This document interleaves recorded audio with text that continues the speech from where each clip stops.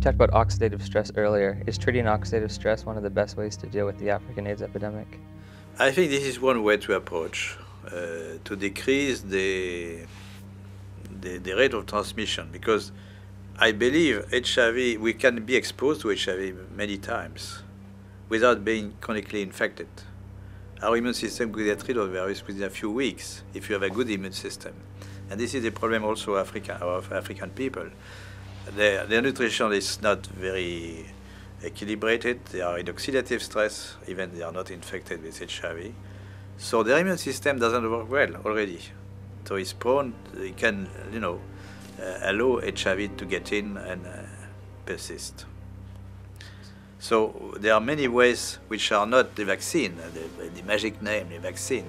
Many ways to decrease the transmission just by simple measures of nutrition, giving antioxidants, proper antioxidants, hygiene measures, fighting the other infections.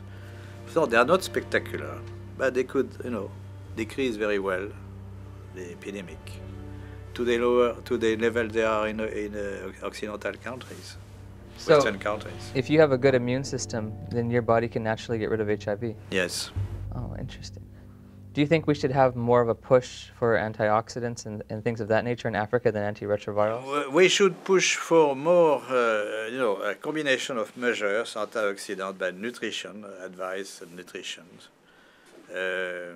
fighting other infections, malaria, tuberculosis, parasitosis. Most children have worms. Education, of course, genital hygiene for women and men also. Very simple measure, which not very expensive, but which could do a lot.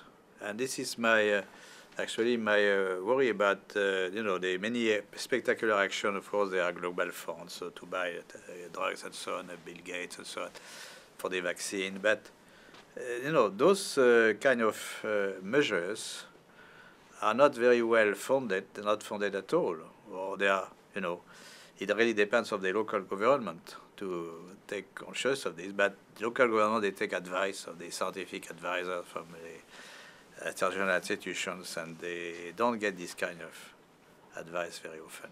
Well, there's no money in nutrition, right? There's no profit. There's no profit, yes. The water is important. Water is key. Now, one thing you said, you were talking about the fact that if you have a built immune system, it is possible to get rid of HIV naturally.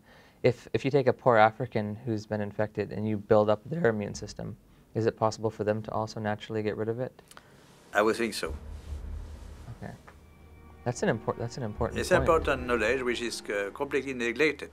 People always think of drugs and vaccine. So this is a message which may be different from what you heard before, no? The closing? No. Yes, my message is different from what you heard from Fauci or. Yes. Yeah. It's a little different. It's a little different. Some people are very fortunate they don't have these side effects. But many causes it's been so prolonged.